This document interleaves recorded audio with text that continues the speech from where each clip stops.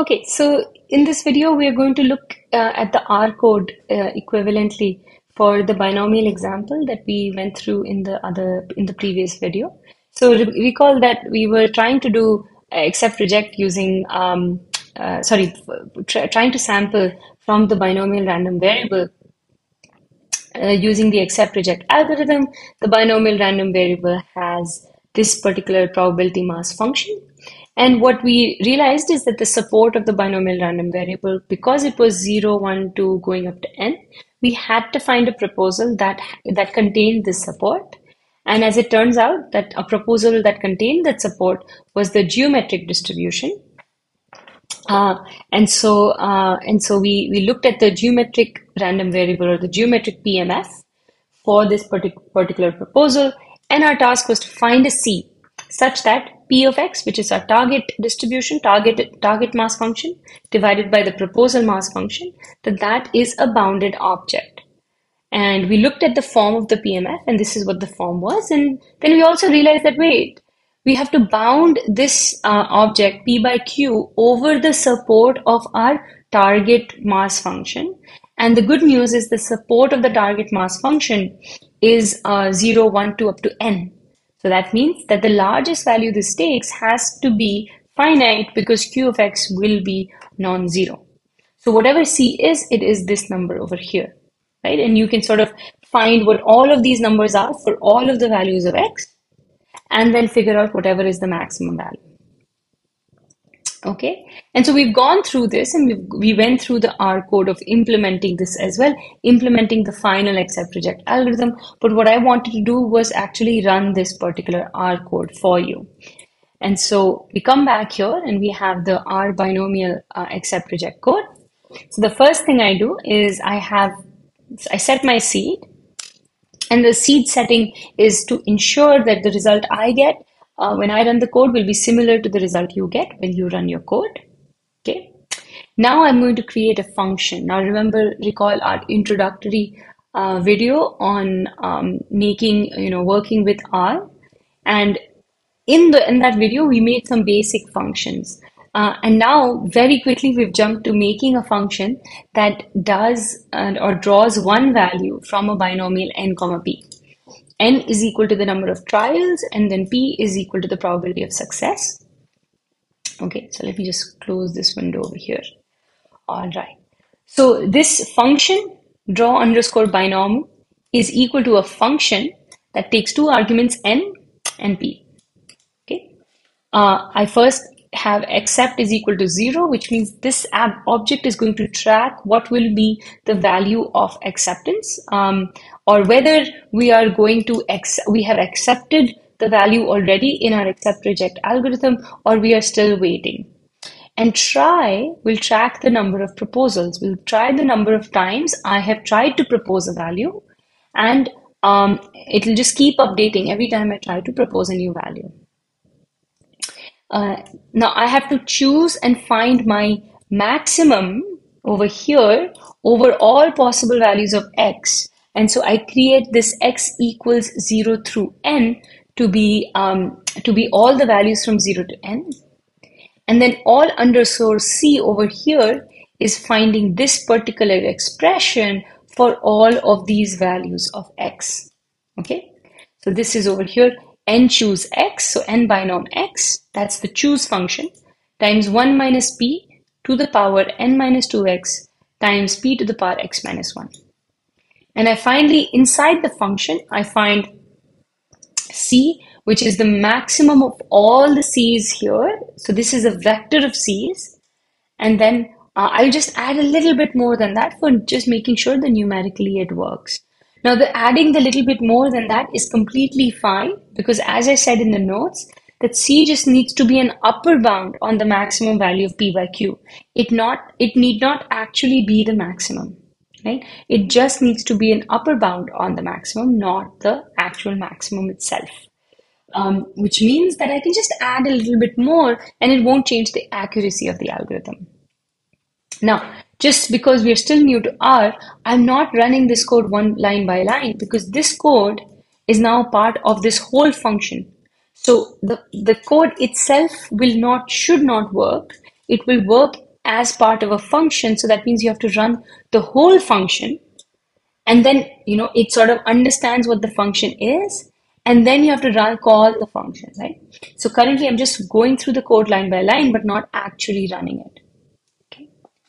Now, while except is equal to 0 or equal to 0 means while the value of except is equal to 0, keep running whatever is in the while loop. So as long as except is equal to 0, you increase the value of try, because while I have not accepted, which is what this is saying, I need to keep proposing. So now it goes inside the loop, proposes a new value. It draws a new value from the uniform random variable. And then I want to check whether, u is less than equal to p by g times c. And so the p, the actual proposal, happens through the random draw from a geometric. Now, that means prop is going to be r geom, which is a random geometric. How many values do I need? I need one value. And the probability of success has to be p, which is the parameter argument given in the function. Okay. Once this is done, ratio is calculated to be equal to d binom. D means calculate the density or the probability mass function of this distribution. So it's the PMF of the binomial distribution. Where do you want to calculate the PMF? At x equals prop. What kind of a binomial random variable is it? It's the one with size or n number of trials equals n and the probability of success equals p. So that's the numerator p of x divided by c times q of x, which is c times the d geom, the density of a geometric. Okay. Now, once the ratio has been calculated, so this ratio that's calculated is part of this algorithm, right? Over here. Now, if u is less than equal to this ratio, I have to return x equals y. X equals the proposed value. So if u is less than equal to that ratio, I accept. I can jump out of the loop and give us the actual value. Else, I want to keep going, and keep running the loop and keep increasing the number of tries. So that's exactly what I do. If u is less than ratio, accept is equal to 1. That means I have accepted, right? And which means that this is making sure that the while loop does not run after this. And RTN, the value that I have to return, is prop. Okay. So now it goes back here. It says, oh, while except equals 0, wait, now except just became 1. So except is not 0. So it exits out of this loop. And finally, it returns the return value, which is the prop value, and try. Try is the number of loops it had to take to actually run this. Okay. So now to run this, I run set equals seed and I load this function. So now I'm going to squeeze this back out. I load the function. So this whole function gets loaded. I can see it's gotten loaded because it's starting over here. And then there is a plus, plus, plus sign. And then the bracket finishes and the usual, this sort of greater than sign comes. And if that greater sign is coming and a blinking cursor appears, it means that the function was loaded. Now, whether it works or not, we'll find out when we call the function. So we call the function here. The name of the function is draw underscore binom, n equals 10, p equals 0.25. That means I want a draw from a binomial random variable where the number of trials is 10 and the probability of success is 0.25. Okay. The random draw I got was 4, and the probability of success, the number of tries it required was 1. So in the first try, I accepted the geometric random variable. Now notice that this return value is exactly the value I got in the notes as well. And this is because of the seed that I set upstairs. Once I set the seed, the same exact sequence of uniform draws appears. Okay. So that means once I run it, once I set the seed right at the beginning over here, I'll see the same exact sequence of uniform draws. Okay. Now we did this in the notes as well, that often we don't want one draw from the binomial. We want many draws from the binomial. Okay. Which now how many do I want? I'm going to set that sample size to be 1000. So I'm going to store all of those samples in SAMP. and all of the number of tries in n dot try, right? So I'm going to get capital N different samples from the binomial and capital N different values of the number of tries it took to get an acceptance. Okay. Now for t going from 1 through capital N means for each sample, go and call the draw binom. It returns a value, two values, store those two values in foo. The first value is my sample, so go and store that in the tth position because this is the tth time I'm calling the function. And store the second value of foo in the tth position here because this is the second time I'm calling the function here. And this is the tth time. And once I run this, okay, I get mean of samp. Once I run this, I've gotten my samples and I know that the mean of samp should be 2.5, which it is very close to 2.5. And the mean of tries should be, according to the calculations, it should be approximately C, which is 2.7 something or 2.3 something. And that's what it turns out to be. Now, SAMP actually, if I go to my console, SAMP, if I look at head of SAMP, it has head of SAMP means show me the first few observations of the vector SAMP. So it shows me 4, 4, 1, 2, 2, 3. Means the first time the function was called, it returned the binomial draw 4. The next time it was called, it returned 4. The third time it was called, the binomial draw return was 1. And then 2, and then 2, and 3, and so on. I can, now these are 1000 draws. I can also do a histogram of these samples. Take a second. And once I do a histogram, I see, okay, 0 was called about 50 times. 1 was called about, 150 times. 2 was called about these number of times. 3 was called about these number of times. And that's exactly what I expect when p is equal to 0.25. Right? When p is equal to 0.25, that is exactly what I expect, that I'm not going to get such high probabilities of success, such high draws from the binomial random variable. Okay, this is already something we have done in the notes, but now what we'll do is we'll take a closer look at binomial and geometric. Now, what turns out, I've written this over here, turns out this choice of binomial and geometric can work. So if you have a binomial target and you have a geometric proposal, it can work, but not always. So what if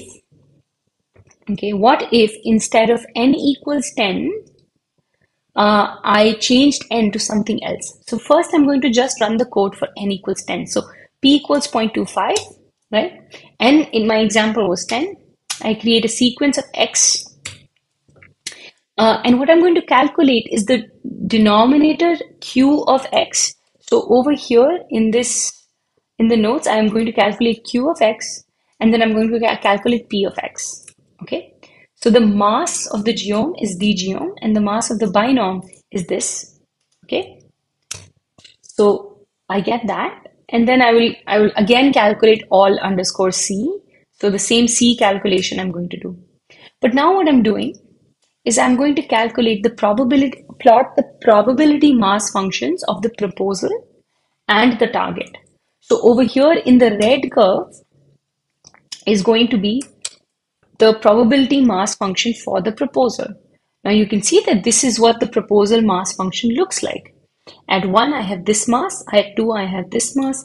At 3, I have this mass, and so on. Okay. And in blue, I draw the proposal. In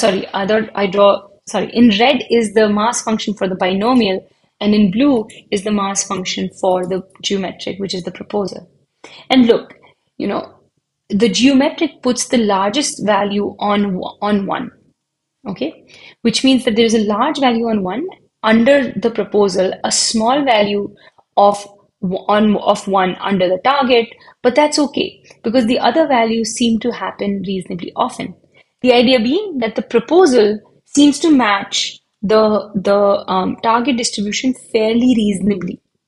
Okay, but now let's change n to 100. Okay, so now my target is binomial 100, 0.25, and my geometric is still the same, geometric p 0.25, because n does not affect the geometric random variable. Okay. This is my target mass function. In red over here, this is what my target mass function looks like. And in blue, this is my proposal mass function. Now, what the mass function over here indicates is that all or a lot of the values of the geometric are going to be from 0 to, let's say, 18. That's where most of the mass is. That means when we propose the values from geometric, it's going to be proposed from basically these places.